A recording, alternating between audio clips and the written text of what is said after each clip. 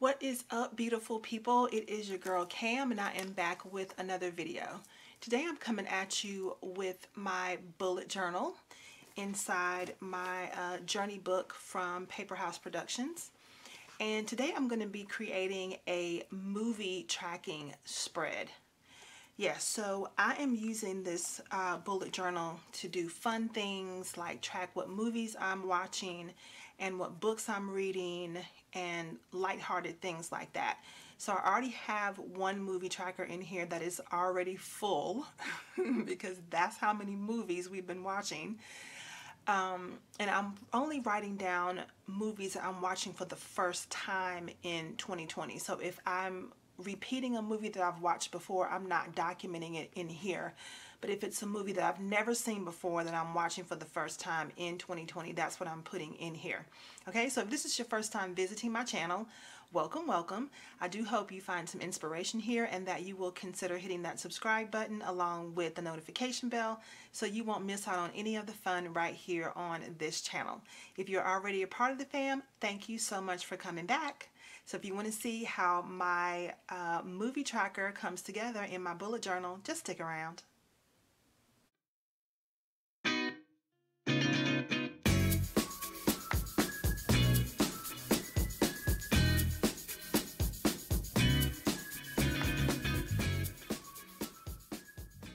Alright, so this tracker is going to be very simple, y'all. Very, very simple. So here's the first one that I did. And I love how this turned out. And I've got like the movie reel parts going across the page. The small popcorn down here on the side. So I thought I would do, you know how they have a movie and then they do a sequel? So it's whatever 2, like Frozen 2 or Incredibles 2 or whatever. So I thought I would do Movies 2, if you can see it, but this is Movies 2. And so now the main part of this page is the popcorn. So whereas the popcorn was just a little accent on the first page, now the popcorn is the main attraction on this page. So I'm going to go ahead and put this spread together. And I'm going to put some music on and show you how I'm going to do my second movie tracking spread right here in my bullet journal. And I did get this idea from Google, and that's a great place to look around if you're looking for some ideas for your bullet journal. Okay, so if you want to see how this comes together, just hold on tight while I put this spread together. Let me pull it out of the journey book first. That'll give me a good flat surface to draw on. And I am going to be using my Sharpie pen, which I like to use. I'm also just using one colored pencil, which is the Prismacolor in Crimson Red. All right, here we go.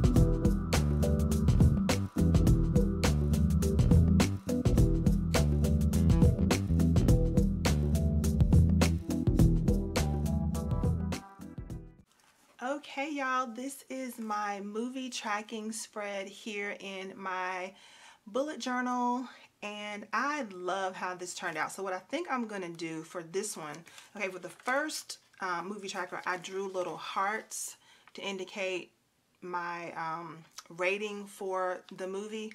But I think for this one, I'm gonna do a color code, and I think I may put it over here on this. I just got to decide what I want it to be, but I may do like bright yellow, because this is popcorn, so bright yellow if I like it, light yellow if it's okay, dark yellow if I love it, a medium color yellow if I like it, it's okay, and then gray like burnt popcorn if I don't really like the movie.